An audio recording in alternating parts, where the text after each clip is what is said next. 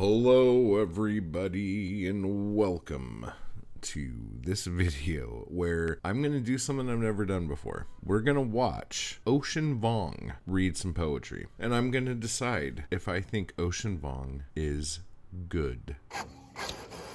The reason this comes up is because Ocean Vuong seems like the easy fucking target for everyone to fucking go after. I think Rupi Kaur is number one, Amanda Gorman number two, and Ocean Vuong number three. And I bet Ocean Vuong was probably one or two about 5 years ago. And either people stopped fucking caring or there were bigger fish to fry or whatever. But I never gave him much thought. So that's what this is. We're going to give him some thought. Okay? So what I did is I found a reading. Okay, so this reading is from March 7th, 2017 at the Fashion Institute of Technology.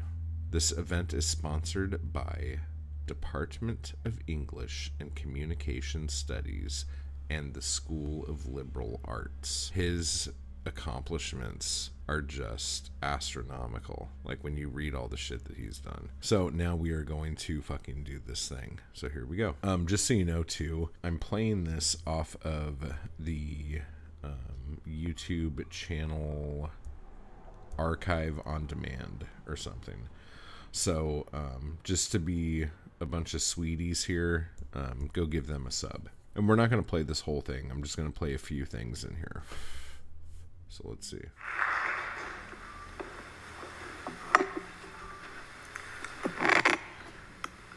Hello, everyone. Thank you, Patrick and Amy, for that eloquent introduction. And thank you, the students of FIT, for being here. It's such a pleasure to read at the Fashion Institute because I believe that, like fashion, poetry is the attempt to express oneself through problem solving. And I think when I think of clothing, I also think of it as an articulation of the self and the mind fleshed inside out. And in the way the poem operates and language itself operates. And so that the fabric is also speaking in a way. It's speaking in conjunction with the body. And it's a very liberating feeling to create that. And so I feel in many sense among kin when I'm with you here. So thank you. Okay, here is the deal. I'm sure a lot of people don't like Ocean Vuong because of things like that. Okay? Now, I'm going to fucking blow your mind right now. That was brilliant. Brilliant. What is the job of a poet? Answer the fucking question. I've been asking this question a lot to people, not in the know, but like just like people who have some sort of authority on the subject, just to see how different all these answers are going to be. So here we go. What is the job of a poet? Okay, I'll tell you. To use words to convey emotion that people can resonate with, that people understand, that people feel connected to. Okay? That's basically it. Like, break people's hearts with your words. The only way you could break somebody's heart is if your work connects with them. Okay? Knowing this, Ocean Vuong goes to the fucking Fashion Institute and explains what poetry and fashion have in common. He even says, he metaphors the whole fucking thing. He says something like, to me, fashion is like poetry in that da da da da da da da da. So he used poetry as a metaphor for the thing that all of these people are in school for. Like, I'm not sitting here talking about sales or anything like that, but that was fucking brilliant. That was fucking brilliant. And then you know what he says at the end? He feels a kinship with fashion designers because they do the same thing. They're cut from the same cloth. You feel me? You feel me? Now, that would have been a cliche, and there's probably no way in hell he would have said that. But understanding your audience and understanding how to connect with your audience is the number one fucking thing a poet should do. And no poets do that. It is so fucking rare that a poet does that. The only time I've ever seen a poet do that is when they are among people who are exactly like them. And then they can say, without lying and without thinking too hard, we are all one here. All of us who are exactly the same. So whatever. Dude scored huge points with me just off of that. So congrats on that. That was fucking brilliant.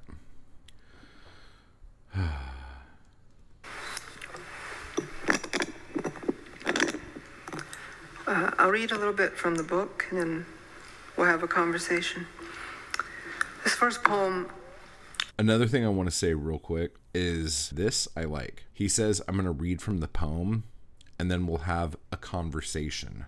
Most poets go up, preface the fucking shit out of everything they're going to fucking read. So by the time you're done listening to this whole thing, you remember the speech before and you barely remember the poem, if at all. And again, I've said this before.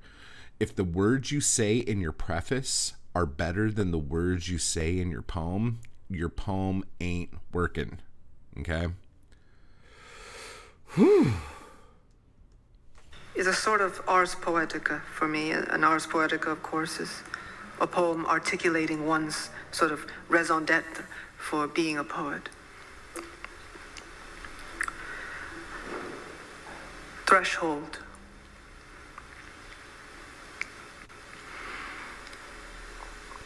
In the body, where everything has a price, I was a beggar. On my knees, I watched through the keyhole, not the man showering, but the rain falling through him. Guitar strings snapping over his globed shoulders. He was singing, which is why I remember it. His voice, it filled me to the core like a skeleton. Even my name knelt down inside me, asking to be spared.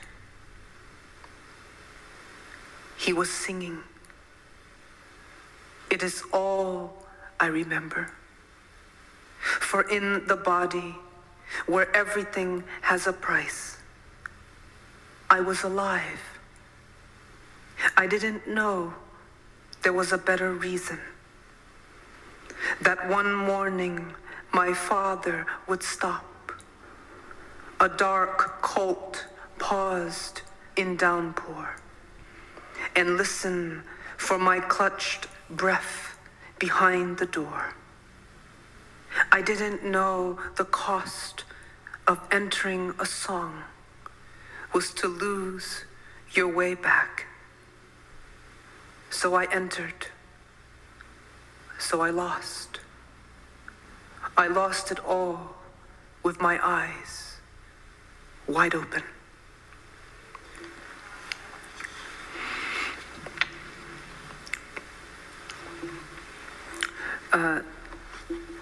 This next poem attempts to reimagine the fall of Saigon, where I was born, and he does not overpreface that first poem. Okay? That poem was really, really good. But for me, personally, my taste, it's a little long. I like my poems a little quicker to the cut. Not saying that's a bad poem. I think some people might have an issue with his reading voice, but his reading voice is not very different from his speaking voice. So I don't mind it at all. So, like, and then if you just don't like his, like, speaking voice, then it's just like, that's kind of fucking weird. Like, whatever. To me, I love a poem read by a poet when the poet feels like they are speaking to me and not putting on a performance. That's just like a personal thing for me.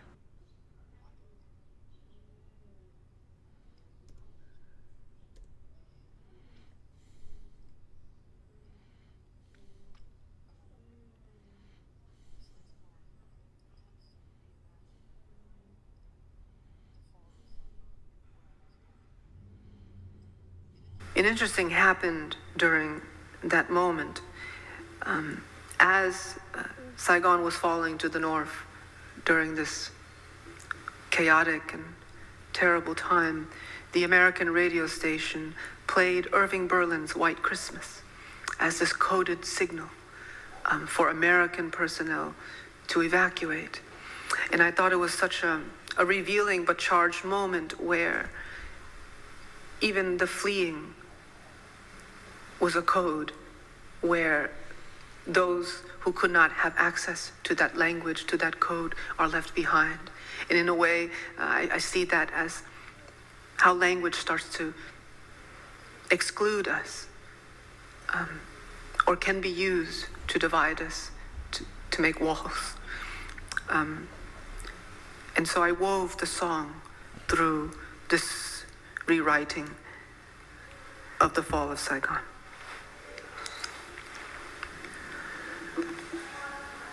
Obad with burning city. Milk flower petals in the street, like pieces of a girl's dress. May your days be merry and bright. He fills a teacup with champagne, brings it to her lips. Open, he says. She opens. Outside, a soldier spits out his cigarette as footsteps fill the square like stones fallen from the sky. May all your Christmases be white as the traffic guard unstraps his holster. His fingers running the hem of her white dress.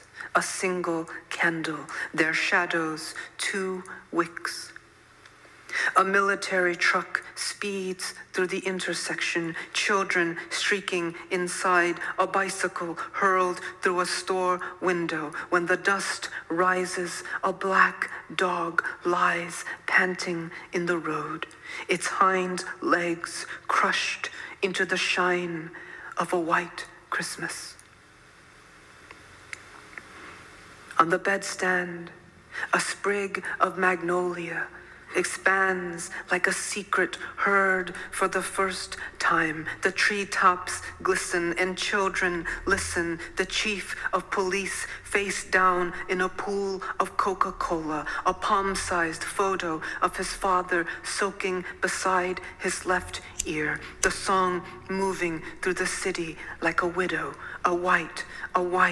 I'm dreaming of a curtain of snow falling from her shoulders, snow scraping against the window, snow shredded with gunfire, red sky, snow on the tanks rolling over the city walls, a helicopter lifting the living just out of reach, the city so white it is ready for ink. The radio saying run, run, run. Milk flower petals on a black dog like pieces of a girl's dress. May your days be merry and bright. She is saying something neither of them can hear. The hotel rocks beneath them, the bed a field of ice. Don't worry, he says, as the first shell flashes their faces. My brothers have won the war, and tomorrow the lights go out. I'm dreaming to hear sleigh bells in the snow.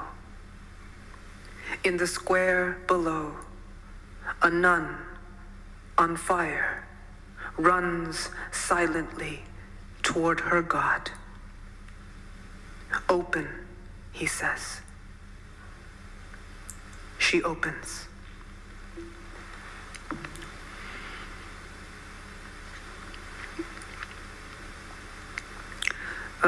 A lot of this book also attempts to navigate what it means to be a queer body living and therefore surviving America, and how perhaps some of us, including some of my dear... What he did in that poem was brilliant, and it is a good poem, and he had to give a little explanation beforehand to let you know why White Christmas plays over the Fall of Saigon, and then reads the poem. Some might say this is information we should know before reading the poem. I don't know if that's true, but in the reading of the poem, that information was given.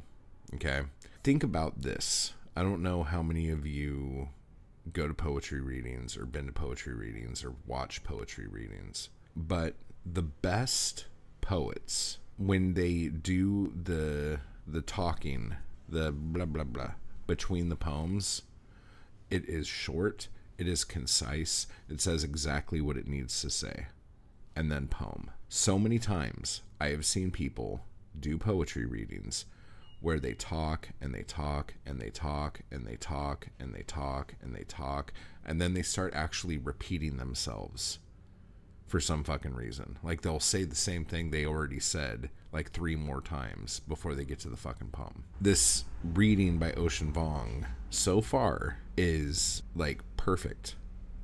Like, he's a fucking pro, dude. Call it for what it is here, okay? So let's get back to this now. Your friends don't make it.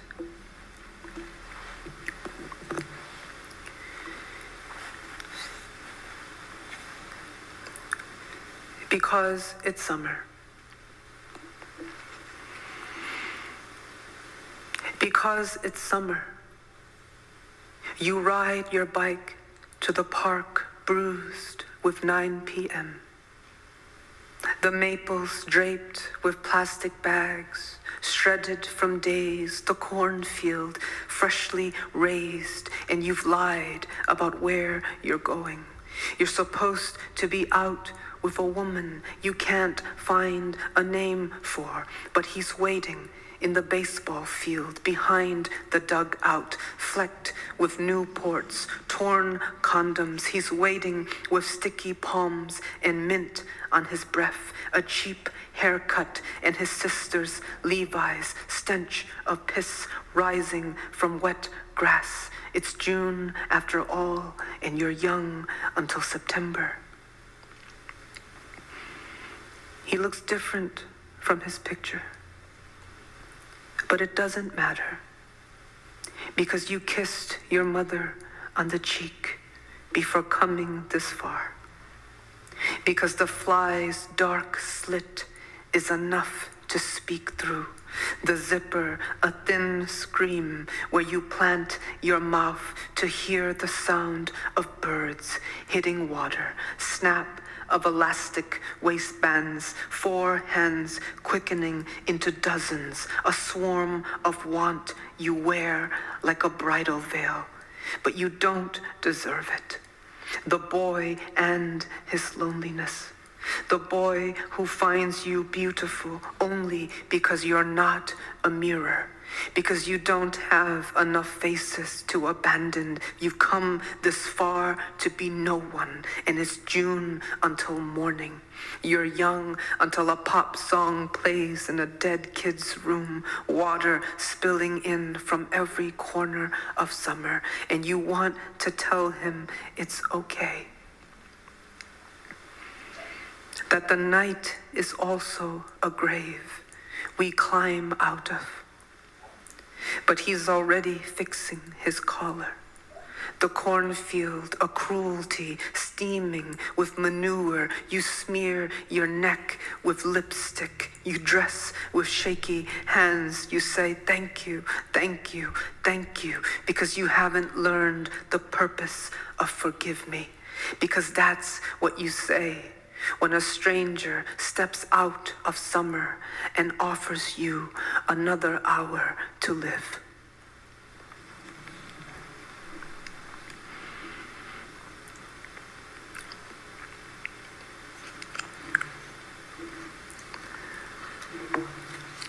All right.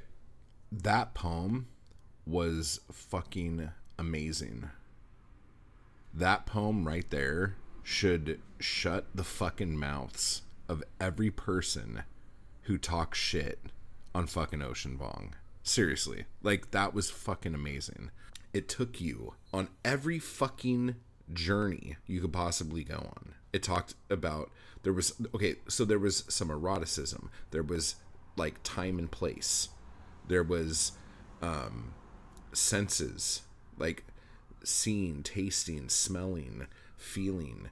Like, you had everything in there. And then you also had the uncertainty of this meetup. You also have at the end of the poem, it's hard to be gay, and a lot of times it's very lonely, and a lot of times, like, a lot of people take that one way out. And even though all this stuff has happened, he thanks the person for keeping him alive for just like another day. You know what I'm saying? That poem had everything in it. I feel, at least for me, and this might not be everyone's thing, but this is my thing. I feel like the end of that poem, because I love the ending of that poem, I feel like it could have come sooner. I feel like a bit of his stuff is a little long-winded, but that's not bad. That's just a personal preference for me, because a lot of people I know love a long poem that they could really like dig into and like just be in for a long time. So that's a personal thing. On April 27th, 2011, a gay couple, Michael Humphrey and Clayton Capshaw, was murdered by immolation in their home in Dallas, Texas. And they were burned alive in their house. And this poem is in the voice of one of the men speaking to his partner during this moment. It's written entirely in footnotes on the bottom of the page. The title borrows a moment in Dante's Inferno, particularly the seventh circle of hell, where the sodomites were punished by a rain of fire. Seventh circle of earth.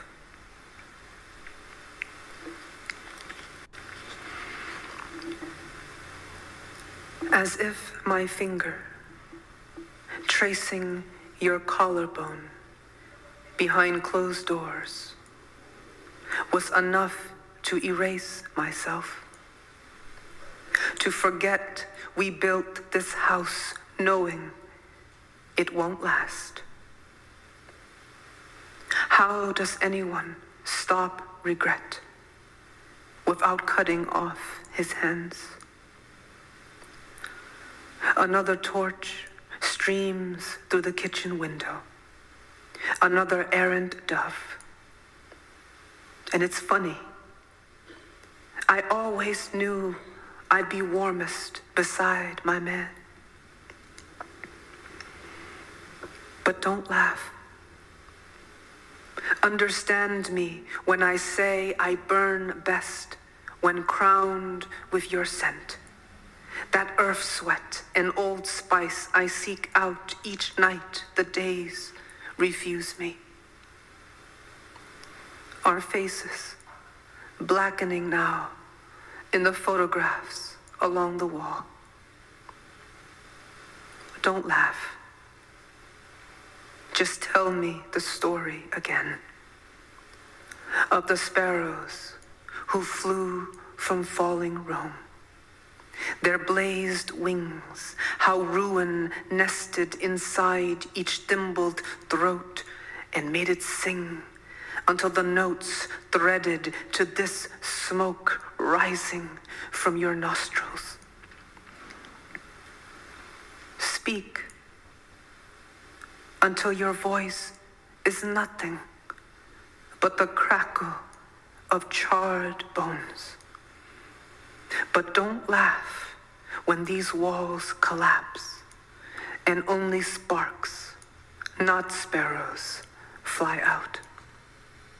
When they come to sift through these cinders and pluck my tongue, this fisted rose, charcoaled and choked from your gone mouth, each black petal blasted with what's left of our laughter. Laughter ashed to air, to honey, to baby, darling. Look how happy we are to be no one and still American. Okay. Like, that poem is tragic and touching, the whole thing. I too I don't know if they were friends of his or anything like that. It didn't sound like they were, but I know someone who had that exact thing happen to them. And that's tragic. And I understand poetic license and the whole fucking thing. But it's hard for me to think that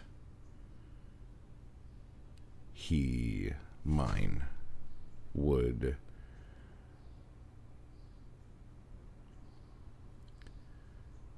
have that many beautiful things to say when that was happening. So I appreciate the poem that he wrote. It's a gorgeous poem. But my friend, I don't think would have felt that way when that happened to him. But a couple things here. Like, one, he needed to explain all of that stuff in order for you to understand the poem. And just like with the White Christmas poem, when I feel like there comes a line where if you have to explain every poem you write, you're leaving too much out. And that's tricky for Ocean Vuong, I think, because Ocean Vuong already, to me, overwrites his poems. His poems are beautiful. His poems are touching. If on both the White Christmas poem and this poem, I don't know if not knowing that background would have made those poems less beautiful. Okay? I think the emotional connection wouldn't be there, but it doesn't mean the poem isn't beautiful. But knowing how important emotional connection is to at least Ocean Vuong for doing the whole thing he did with the students from the Fashion Institute, you would think that he would want to make sure that everyone knew the things that he was talking about. But again, Ocean Vuong is famous as fuck, and Ocean Vuong gets to fucking speak and give readings and all this shit. So when you become a certain level of famous and you know you're gonna do 30 to 100 readings of your poems in public that are going to be recorded and broadcast, I think you turn this thing into where, like, you're like, well, you know, I could be a little vague here because I'm sure I'm going to fucking explain all this shit when I go out. But again, he doesn't overdo that. He said, on this date, this couple, this happened. And then talked about Dante and then read the poem. The thing I don't love is the fact that he wrote that whole poem in footnotes at the bottom of the page, at the bottom of blank pages. That's very gimmicky to me. And there is reason why he did it, whatever, it's gimmicky. And I think when people will talk about that poem, they're either going to talk about, oh, that poem where it's written from the point of view of one of the guys in the couple that get burned to death on their bed, or that poem that's written in footnotes. I don't know. Like, it just seems like, so now, like, can he ever write another poem in footnotes? Or is that like going to the well too many times? If doing something one time and you can't do that again afterwards, that's a gimmick. So if your book is full of gimmicks, that's going to be what the problem is. And I have ran into this with another more recent poet who I heard read some of their poems and thought, oh my gosh, I'm going to love this book. I get the book, and the book is just gimmick after gimmick after gimmick after gimmick. But when you hear someone read, you don't hear the gimmick, because the most important thing are the words. So just a bit of advice, don't over gimmick your book. Gimmicking your book up is going to make a publisher go, ooh, that's interesting. Yeah, we could probably do something like that. That's kind of cool, you know? But at the same time, you just gimmick the fuck out of your book. The publishers don't care if you have a successful career. They care if this book's going to sell. That's it. So you got to think about yourself there a little bit too. After all of this, is Ocean Vuong good? Yes, Ocean Vuong is fucking amazing on those poems. So all the people who've talked shit on Ocean Vuong, explain to me why Ocean Vuong is not good, because a lot of people pile up on Ocean Vuong, okay? Let me know in the comments why you think Ocean Vuong's not good, or why you think Ocean Vuong is good. I'm telling you now that Ocean Vuong is good. So go read Ocean Vuong. Okay. With that said, everybody, type hard. And I will talk to you all later. I just want to give a quick thanks to those people who make these videos possible. Anarchy Crew and my followers on Patreon. I appreciate the hell out of you guys. Thank you so much for keeping me going to keep this content possible. You guys are awesome. And if you'd like to join the crew or the Anarchy Crew, just hit the join button beneath this video. And if you'd like to become a member of my Patreon, you can run over to the link down below to do that as well. Thank you.